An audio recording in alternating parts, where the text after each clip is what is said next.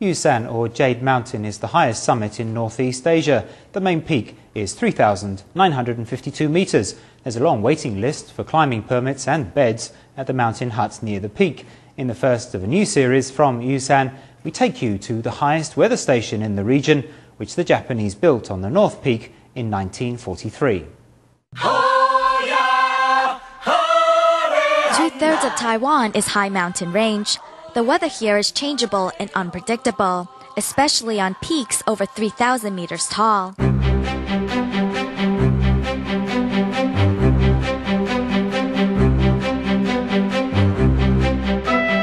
Monitoring the weather up here is not easy, but by chance the weather stations on Mount Ali or Alishan and Jade Mountain or Yushan are at the same latitude, making it possible to link them together.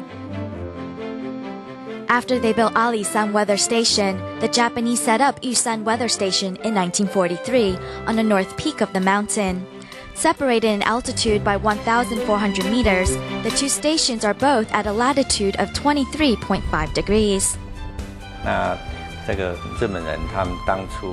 The Japanese discovered Taiwan was mountainous, so they decided to set up stations in Jade, Alishan and Yushan, from the plains to the mid-level to high altitude, to get a cross-section of the atmosphere. The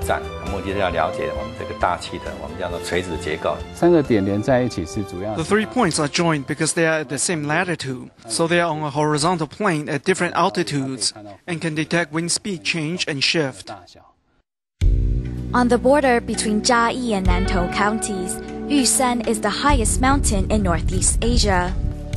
The hike from Tataja into Yushan National Park is 12 kilometers long, up a winding path that climbs to almost 4,000 meters.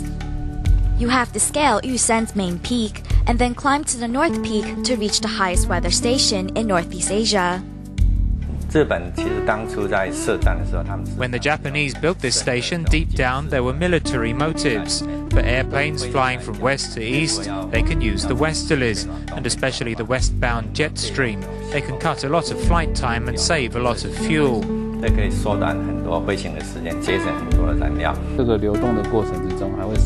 As air moves, it's influenced by the rotation of the Earth, creating the Coriolis effect that tends to make air moving from north to south flow to the west.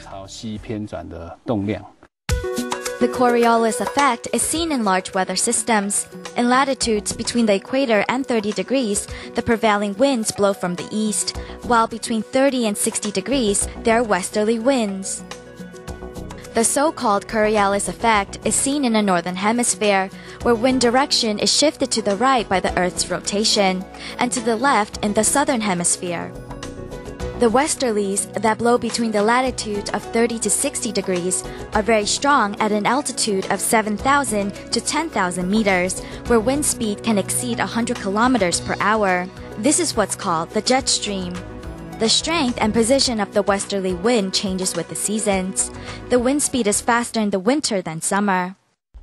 Although military role is now redundant, the Yushan station is still important for monitoring and forecasting the weather. Meteorologist Huang Chenjian closely observes the climate from his lofty outpost. In the afternoon, when the weather changes here, the water evaporated by the sun in the valleys on both sides brings the air up. But on the east face, the air is more humid, so before it reaches the crest, it's already turned into mist.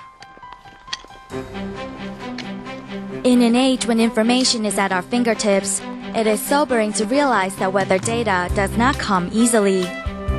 As well as braving scorching heat and freezing cold, meteorologists put their lives at risk on treacherous mountain paths to give us the latest weather report.